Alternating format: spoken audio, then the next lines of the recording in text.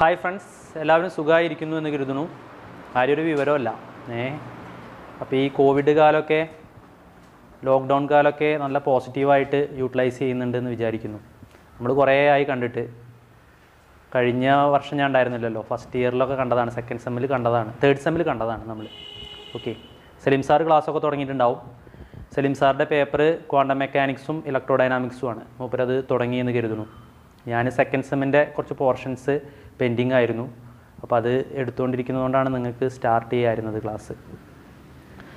എന്തായാലും നമ്മൾ പുതിയൊരു അക്കാദമിക് വർഷം അല്ലേ, ഈ ഒരു രീതിയിലൊക്കെ ആയത് നമുക്ക് എല്ലാവർക്കും വിഷമമുള്ള കാര്യമാണ്. പക്ഷേ നമുക്ക് വേറെ മാർഗ്ഗങ്ങളൊന്നുമില്ല. നമ്മൾ ഈ ഒരു രീതിയോട് പൊരുത്തപ്പെട്ട് പോവുക. ഒരു ജൂലൈ അവസാനമൊക്കെ ആയിട്ട് കോളേജൊക്കെ തുറക്കുമെന്ന് വിചാരിക്കുന്നു.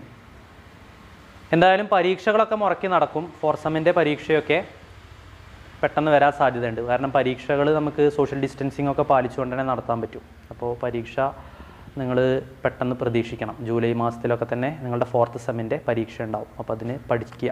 ഫിസിക്സും കമ്പ്യൂട്ടറും മാത്സൊക്കെ നന്നായിട്ട് നോക്കുക, ലാംഗ്വേജ് പേപ്പറും എല്ലാം നന്നായിട്ട് നോക്കുക. ഓക്കെ, എന്തായാലും ഫിഫ്ത്ത് സെമ്മിനെ കുറിച്ചിട്ട് സലീം സാറ് ഒരു ഇൻട്രൊഡക്ഷൻ തന്നിട്ടുണ്ടാവുമെന്ന് കരുതുന്നു. നമുക്ക് 4 ഫിസിക്സ് പേപ്പറാണ് പഠിക്കാനുള്ളത്. ഫിഫ്ത്ത് സെമസ്റ്ററിലും സിക്സ്ത് സെമസ്റ്ററിലും നമുക്ക് 4 വീതം ഫിസിക്സ് പേപ്പറുകൾ പഠിക്കാനുണ്ട്. ഫോർത്ത് സെമ്മ് വരെ നിങ്ങൾ ഓരോ പേപ്പറാണ് പഠിച്ചതെങ്കിൽ ഫിഫ്ത്തിലും സിക്സ്ത്തിലും 4 ഫിസിക്സ് പേപ്പറുകൾ തിയറി നിങ്ങൾ പഠിക്കണം. പ്ലസ് 2 പ്രാക്ടിക്കൽസ് വരുന്നുണ്ട്. ഇപ്പോൾ നിങ്ങൾ സെക്കൻഡ് ഇയറിൽ ചെയ്ത പ്രാക്ടിക്കൽസ് പരീക്ഷ ഓഗസ്റ്റ് മാസത്തിലൊക്കെ ഉണ്ടാവുള്ളൂ. ഓക്കെ, അപ്പോഴേക്കും നമുക്ക് കുറേ എക്സ്പെരിമെൻറ്റുകളൊക്കെ കവർ ചെയ്യാനൊക്കെ ഉണ്ട്. അത് ചെയ്യണം. ഓക്കെ, എല്ലാ 20 എക്സ്പെരിമെൻറ്റിൽ 10-12 ആയിട്ടുള്ളൂ തോന്നുന്നു. ബാക്കി നമുക്ക് തുറന്ന ഉടൻ തന്നെ കംപ്ലീറ്റ് ചെയ്യും വേണം. എന്തായാലും 2 പ്രാക്ടിക്കൽ പേപ്പേഴ്സും വരുന്നുണ്ട്. ഫൈനൽ ഇയറിൽ 2 ഫിസിക്സ് പ്രാക്ടിക്കൽ പേപ്പേഴ്സ് ഉണ്ട്. ഒരു ജനറൽ പേപ്പറും ഉണ്ട്, ഒരു ഇലക്ട്രോണിക്സ് പേപ്പറും ഉണ്ട്. ഓക്കെ, അപ്പോൾ പ്രാക്ടിക്കലിനെ കുറിച്ചിട്ടൊക്കെ നമുക്ക് പിന്നെ ഡിസ്കസ് ചെയ്യാം.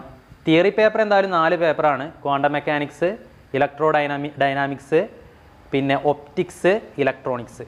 അതിൽ ഞാൻ എടുക്കുന്ന പേപ്പേഴ്സ് ഒപ്റ്റിക്സും ഇലക്ട്രോണിക്സുമാണ്. ഓക്കെ, ഒപ്റ്റിക്സ് പേപ്പറിൻ്റെ പേര് physical optics and modern optics എന്നാണ്. Physical optics and modern optics. Okay, electronics analogue electronics and digital electronics. ഇപ്പോൾ 2 പേപ്പറുകളുണ്ട്. ഓക്കെ, അപ്പോൾ അതിൽ നമുക്ക് analogue electronics and digital electronics എന്ന് പറയുന്ന ഇലക്ട്രോണിക്സ് പേപ്പർ ജസ്റ്റ് ഒന്ന് സ്റ്റാർട്ട് ചെയ്യാം. ഓക്കെ, ഫസ്റ്റ് ക്ലാസ് ആയതുകൊണ്ട്, ഫസ്റ്റ് വീഡിയോ ആയതുകൊണ്ട് ഞാൻ ക്ലാസ്സിലേക്ക് വല്ലാണ്ട് ഡീപ്പായിട്ടൊന്നും പോകുന്നില്ല.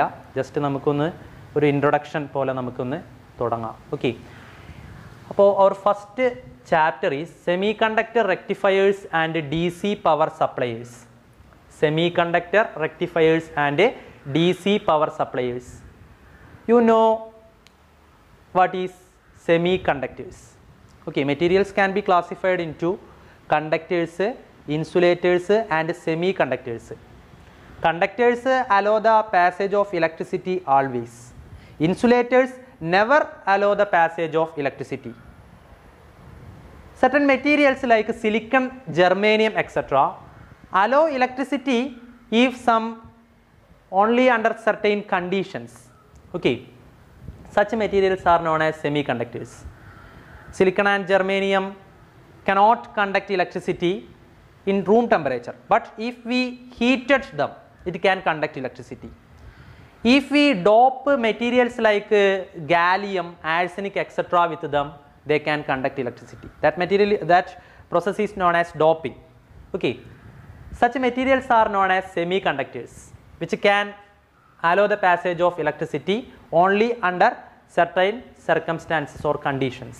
Okay, our chapter name is Semiconductor Rectifiers and DC Power Suppliers. You studied about rectifiers in lower classes. What is rectification? What is the process rectification? Rectification is the process by which alternating current is converted into direct current. Alternating current is the current of which direction continuously changes periodically with time. Okay, direction changes periodically with time. If direction changes periodically with time, such current is known as alternating current. Current of which direction remains constant or which is flowed to a single direction is known as direct current. Okay, current reached in our houses from power station is an example for AC current, alternating current. Current from battery is an example for DC current. For many purposes, we have to convert alternating current into direct current. Okay, that process by which we convert alternating current into direct current is known as rectification. We use some electronic circuits for this process rectification. Such electronic circuits which perform rectification is known as rectifiers. Okay. In older days, we use vacuum tube diodes and mercury arcs as electronic circuits for rectification. Okay. As rectifiers, we used vacuum tube diodes and mercury arcs in older days. But nowadays, we use semiconductor diode for rectifications. Okay, such electronic circuits consisting diodes known as semiconductor rectifiers or semiconductor diode rectifiers. Okay, nowadays we use diodes for rectifications. Such circuits consisting diodes perform rectification process known as rectifiers. These rectifiers can be classified into two: half wave rectifier and a full wave rectifier. You studied about these half wave rectifier and full wave rectifier in +2 classes. Okay, half wave rectifier and full wave rectifiers are the classification of rectifiers. Full wave rectifiers again classified into two: center tapped full wave rectifier and a bridge rectifier. Okay, first we have to discuss half wave rectifier. Okay, circuit of a half wave rectifier is given here. Here we use a step down transformer. Primary number of primary turns greater than number of secondary turns. It is a step down transformer. A step down transformer is used here. A diode is used here. A single diode is used here. A load resistor is here. We input a AC signal to the primary of the step down transformer.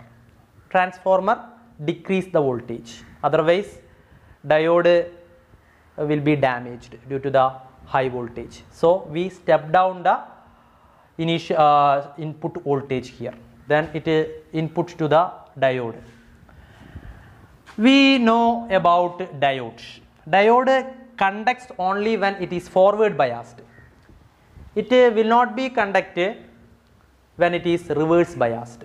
Okay, we studied about semiconductor diode in +2 classes, 10th, etc. Okay, then here we input AC signal of which direction continuously fluctuates or continuously changes with time.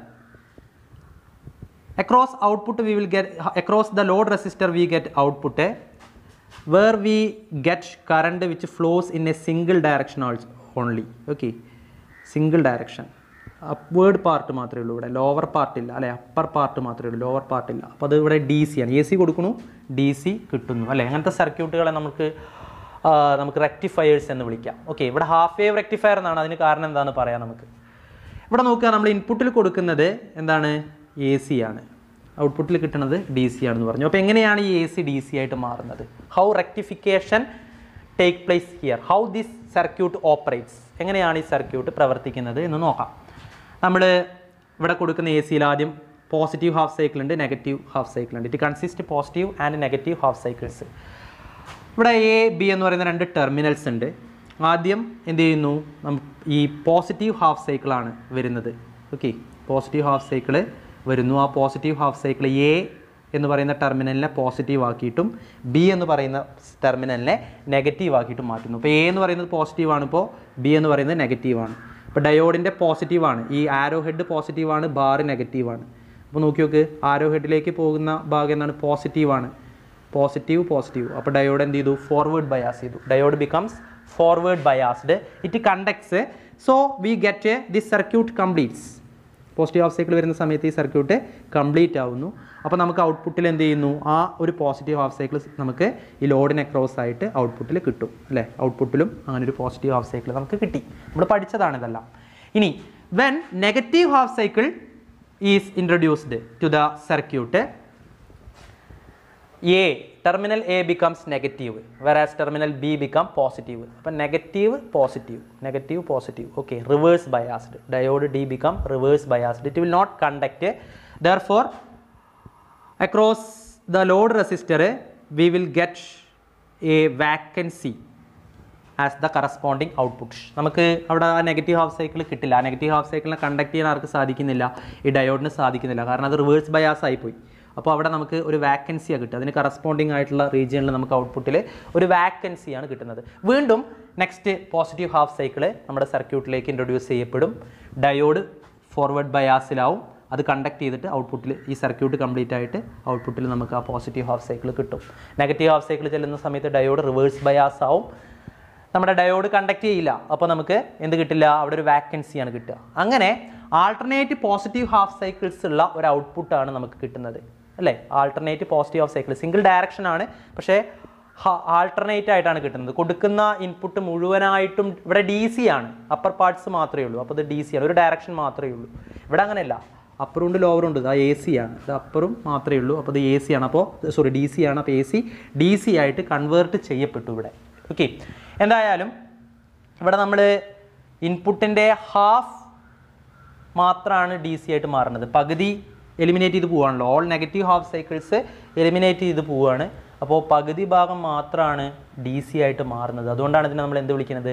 Half wave rectifier. ഇൻപുട്ടിലെ half wave മാത്രമാണ് rectify ചെയ്യുന്നത്. അതുകൊണ്ട് half wave rectifier എന്നാണ് ഈ circuit അറിയപ്പെടുന്നത്. Okay, അപ്പോൾ ഇതുമായിട്ട് ബന്ധപ്പെട്ട കൂടുതൽ കാര്യങ്ങൾ നമുക്ക് ഇനി വരുന്ന ഒരു വീഡിയോയിൽ ഡിസ്കസ് ചെയ്യാം. ജസ്റ്റ് അതിൻ്റെ ഓപ്പറേഷൻ മാത്രമേ നമ്മൾ പറഞ്ഞിട്ടുള്ളൂ. അപ്പോൾ അത്രയും ഒന്ന് നോക്കുക. Okay, thank you friends.